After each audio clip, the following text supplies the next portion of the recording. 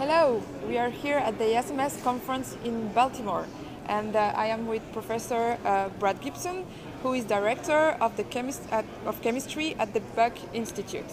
So, thanks for being with us, Professor. I have some questions for you, and my first one is, how has the field of proteomics evolved, and where is it going? Well, I started doing mass spectrometry and protein chemistry when I was a graduate student at MIT starting back in 1979. That was a decade or more before proteomics became a term, and proteomics started many years later. So I've watched it evolve from a field where there was only 3 or 4 laboratories in the world doing it, and we were working on one protein at a time, and now there's hundreds of laboratories doing this, and we're working on thousands and even tens of thousands of proteins at a time. So obviously our ability to address the larger landscape of the proteome, which was a term which has also come about in the last 10-15 years, is now made possible by new technologies. So, but one of my pet peeves, or one of the things I worry about in this field as we go to more omics and we go to thinking of hundreds of proteins and thousands and networks, we lose sight of the fact that we have individual proteins. Each one is amazingly complicated. Each one exists as a whole ensemble of isoforms. So you don't, somebody says, oh, this protein here exists in the cytoplasm. Well, actually, it's 15 different proteins that are modified, that could have different locations and different turnovers, different partners, etc. So I think one thing that we've evolved is to start to appreciate the complexity and of the problem we're up against, so which is enormous. Yeah. Okay. My second question is, what are you hoping to learn from your attendance at ASMS conference this year? How about I learned to survive the week? It's interesting, right? Getting back, my first meeting I attended ASMS was in New York in 1980 when I was a first-year graduate student, and I think there was 700 or 800 people, and there was one oral session, and you basically knew everybody.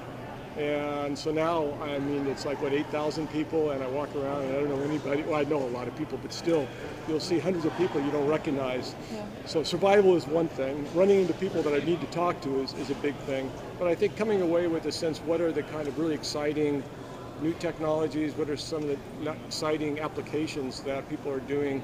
And and I get that. I try to make it to the posters and talks, but I'll tell you, I've made it to 2 posters today, 3 posters, and 1 talk.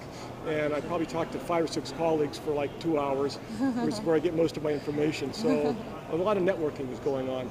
I leave it to my graduate students and postdocs to filter in and really do all the fine-tuning of talking to people at the poster sessions, etc. And I do mostly networking. Yeah. So that's what I hope to accomplish. Okay. And what is the focus of your research, and what answers do you hope to find? Well, I got a lot of different things I study right now. I work at the Buck Institute, which is actually for an institute. We focus on research in aging. So we're interested in diseases of aging, like Alzheimer's, Parkinson's disease, diabetes, etc. And we're also interested in basic biology of aging. So I have projects in neurodegenerative disease. I have projects looking at very fundamental questions about how a specific protein might play out regulating lifespan, whether you're going from yeast to Drosophila to C. elegans to a mouse to a human being. I think one of the key things, and this is something I had a meeting Saturday at the Gladstone Institute at UCSF before I took the flight out here, and we were looking at metabolic dysregulation, mostly related to diabetes. And it was a few colleagues from Harvard and at Duke and the Gladstone and myself were there.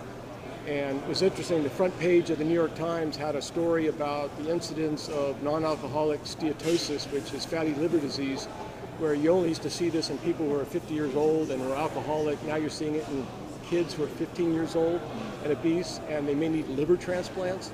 So it's a horrifying thing as we look about obesity, type 2 diabetes, and things like fatty liver disease, which is one of the consequences of eating unhealthy diets with lack of exercise. We're only starting to understand how that dynamics is playing out, and one of my areas of research is really understanding the metabolic fine-tuning that takes place and why some diets are really bad for us and why other ones are good for us, and how might we control these pathways so we can avoid some of these disastrous, used to be age-related things, but now are showing up in children. So And so being able to use mass spectrometry technology for both metabolomics and proteomics is really critical to that kind of research project.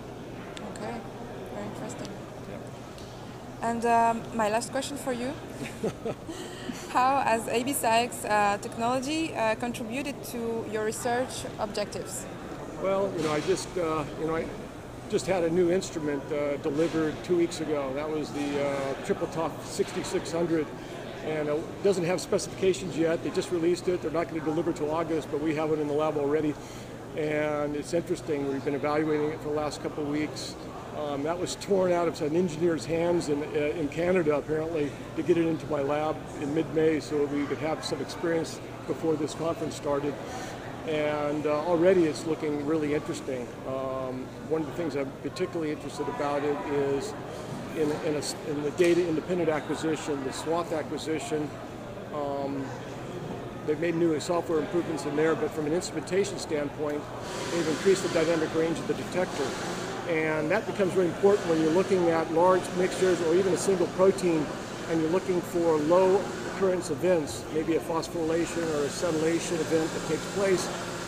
It's really hard to find these in a very dynamic, complex background. So having more dynamic range in what we're able to observe allows us to dig deeper. It's just like a forest. We can get deep, go down to the plant level where we might have been able to only stop at the 5-foot level before. Now we can go down to the 1-foot level and the 6-inch level as we explore the terrain and the landscape. So that's going to be a huge thing, and faster acquisition as we find ways to sample, essentially tackle a sample by trying to sample everything or as much as possible.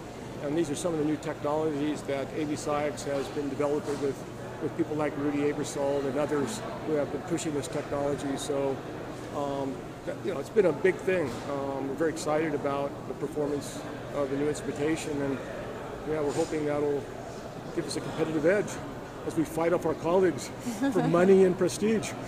Anyhow, and hopefully we learn some great science. Okay, well, thank you very much. Thank you for your time. You're welcome. And enjoy the conference. All right. Thank you. Goodbye. All right. Got it.